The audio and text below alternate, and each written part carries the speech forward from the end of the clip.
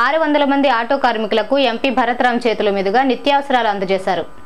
Corona virus lockdown నేపథ్యంలో ఉపాధి కోల్పోయిన ఆటో కార్మికులను అందరూ ఆదుకోవాలని రాజమహేంద్రవరం ఎంపీ మార్గాని భరత్రాం పిలుపునిచ్చారు. స్థానిక మోరంపూడి జంక్షన్లో దివంగత ముఖ్యమంత్రి డాక్టర్ వైఎస్ రాజశేఖర రెడ్డి విగ్రహం వద్ద మంగళవారం 600 మంది ఆటో కార్మికులకు బియ్యం, పప్పు, నూనె, ఇతర నిత్యావసరాల కిట్లను MP Bharat Ram, rural YCP coordinator ఆకుల వీర్రాజు, వైసీపీ నాయకులు గిరిజాల బాబు, మాజీ కార్పొరేటర్ అజ్జరప్ప వాసు చేతుల మీదుగా అందజేశారు. ఆయన మాట్లాడుతూ కోవిడ్ సూపర్ 60 టీం, జగనన్న సైన్యం సహకారంతో సేవా కార్యక్రమాలు జరుగుతున్నాయని అన్నారు.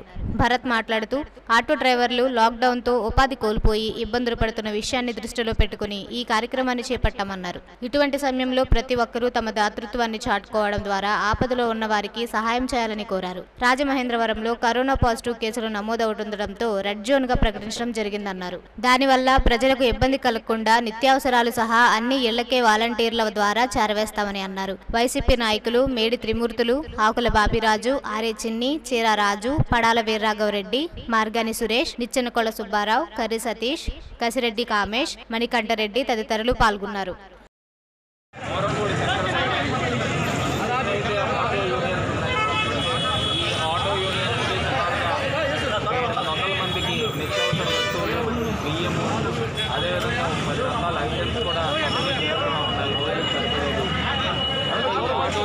అందరూ కూడా జీవనోపాధి కోల్పోయి ఉన్నారు. ఒక తరుణంలో మానవతా దృక్పథంతో మా జగనన్న సైన్యం సూపర్ 60 టీం అందరూ కలిపి వాలంటీర్స్కి కార్యక్రమాన్ని చేపట్టమని అందరినీ కూడా అభినందిస్తున్నాము. ఇప్పుడు ఇదే ఆటో యూనియన్కి కాకుండా భవన నిర్మాణ కార్మికులకి వీళ్ళందరికీ కూడా పెద్ద ఎత్తున సహాయం చేయాలని ఒక ఉద్దేశంతో ముందుకు రావడం కూడా జరిగింది. రాబోయే రోజుల్లో ఏవైతే ఈ రెడ్ జోన్స్ ఉన్నాయో ఈ రెడ్ జోన్స్లో కూడా అందరికీ కూడా కాయగూరలు పంపిణీ చేసే కార్యక్రమం కూడా పెద్ద ఎత్తున చేపడతాము.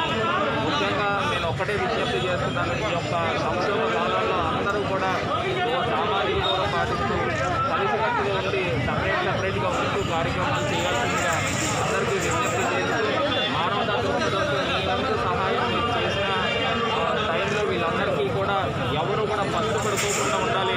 మనం ఎవరికైనా ఒక దానం చేస్తే ఒక ₹1 దానం చేసినందుకు కోటి కావాలనే ఆలోచనలో అందరూ ఉంటారు. అదే కడుపు నిండా భోజనం పడితే ఇక్కడ చాలు అన్న ఒక దృక్పథం